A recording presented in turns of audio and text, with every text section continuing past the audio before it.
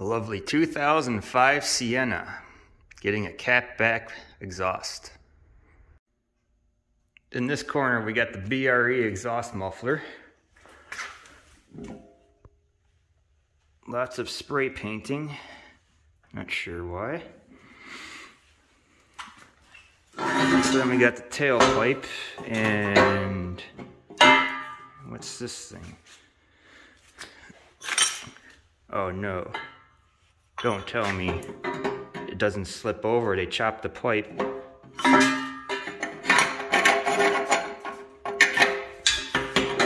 Oh no.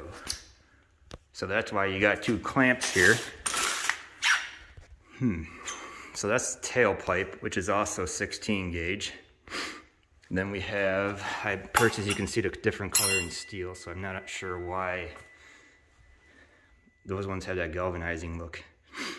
But this is, I haven't even seen this type of thing on eBay. Huh.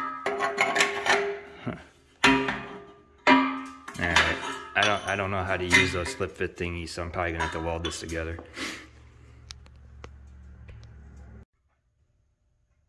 "16 gauge steel. Walker is, this is some beautiful looking steel. They definitely have stepped their game up since I was a kid.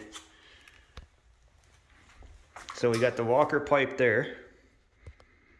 You are watching this video because you have nothing better to do. And that's where the cut's gonna be at.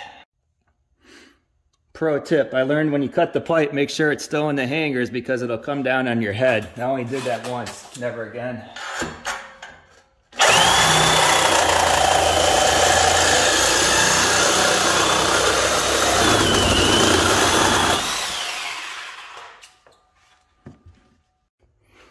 Muffler hanger number 1. Can't believe I'm filming this. Oh, what a beautiful set of pliers. I love these pliers. Muffler hanger number 2. Oh, that wasn't my head this time. I learned that the first time.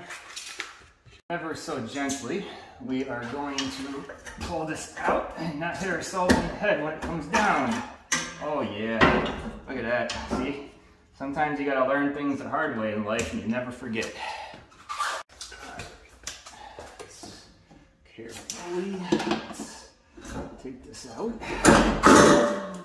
Only need to do one the other. Catalytic converter check, nice and clean.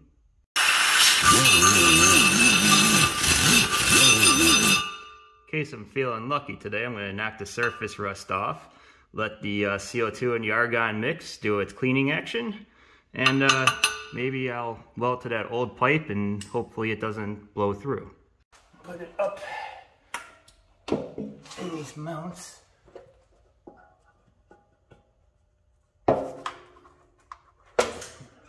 Alright, then take our tailpipe thingy.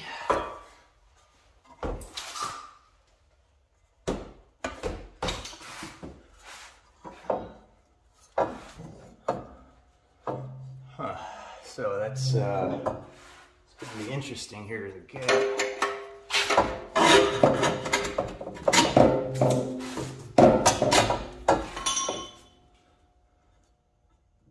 Okay, we are going to mop this thing up.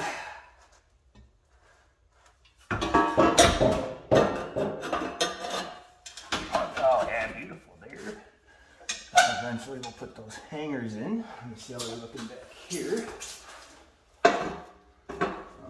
Okay. Oh no. Oh no. What's BRE? There's no bolts. I'm going to go to the hardware store. Oh, come on. Look at that. Before the guy took a hacksaw to it, he put some lines on there and they perfectly line up. Look how beautiful that used to be. Then when I come back here, it's perfect. It spaces out to the bumper. So I'm gonna have to butt weld this thing if I want it done nicely. Man, I'm filming a YouTube video here. The show must go on. It's not like I was going to use those exhaust clamps, but as you can see, who knows what kind of nut they welded on the back, and the old screws were too rusted to take out, so I'm going to have to measure those threads and go to the hardware store and get a nice stainless bolt. So there's a good use for your exhaust clamps for mocking the system up. So it almost hits perfect. So then we foul back. Basically, if they fired the guy that takes a hacksaw to this nice pipe, but at least he puts some lines because he knows what he's doing is it's going to make people angry. You just weld it back together, and this system fits pretty good. All right, let's see if we can go tack, tack, tack, so it goes crack, crack, crack.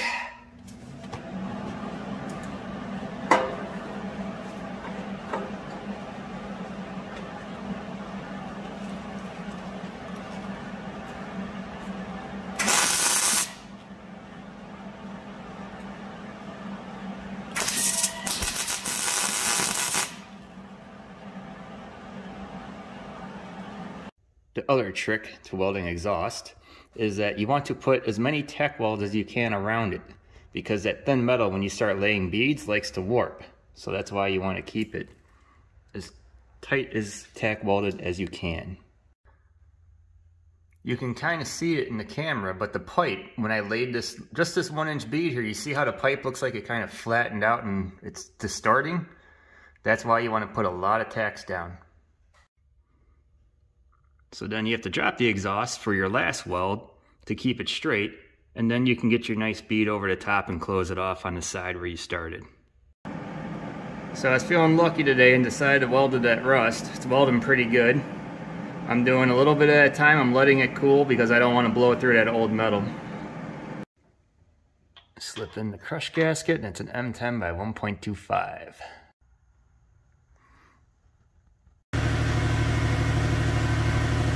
Sounds great. Looks pretty good.